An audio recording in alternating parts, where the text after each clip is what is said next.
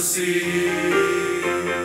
Peter jumped up and out of the boat and into trouble up to his knees. When Peter saw the wind and started to sink, he cried to the Lord with a shout. The Lord reached out and took his hand and said, Peter, why did you doubt? You can walk on the water. Just take it one step at a time.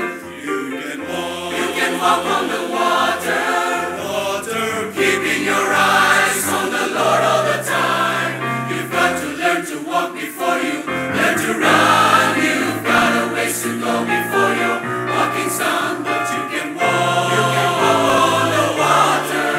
Just take it one step at a time. On the water, just as easily as you please. And he can walk right over the things that we face. And the stormy seas. The world can only offer two options. You can sink or you can swim. But if you walk with the Lord, one step at a time, you can walk on the top with Him.